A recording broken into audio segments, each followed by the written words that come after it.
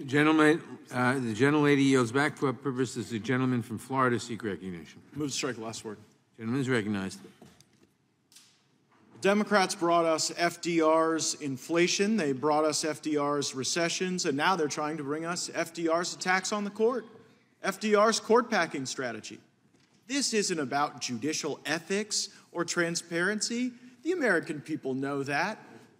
Democrats don't like the fact that Republicans, while in power, put folks on the court who are now ruling in adherence with the strict text of the Constitution rather than their desire to engage in an anti-democratic process. And the other reason we know that this isn't about ethics, that this bill is just gaslighting to justify packing the Supreme Court, is because the gentleman from New York, Mr. Jones, told us. I said the quiet part out loud, that really the goal here is to pack the court and attack an institution that has been valued in America, certainly in our jurisprudence. And it's quite rich because I've heard my colleagues for quite some time accuse President Trump and House Republicans for attacking institutions, damaging them irreparably. This is the most egregious attack on the institution of the court one could imagine, except maybe violence. And we have that too. And we still see a lot of leaders on the left unwilling to condemn that violence and unwilling to condemn the direct effort to try to intimidate judges who seem to be poised to overturn Roe v. Wade. But this bill draws a specific bead on Justice Clarence Thomas. I wonder why. I wonder why it was Justice Thomas that seems to get all this attention. Is it because he's a black conservative? Well, I asked the panel that we brought before us.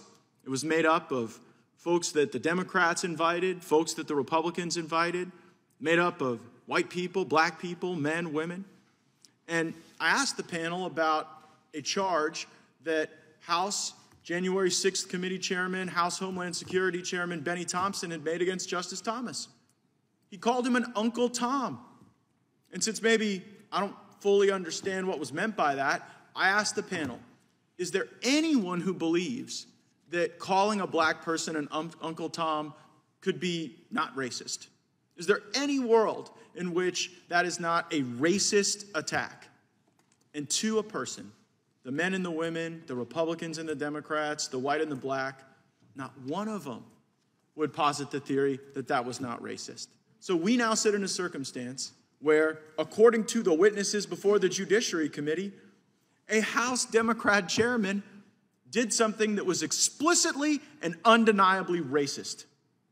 And I view this legislation as an extension of that effort to attack the court, to delegitimize our institutions, and to use Clarence Thomas as a vessel because they don't like how the outcomes are going with this current court. And it's quite shameful. I yield back.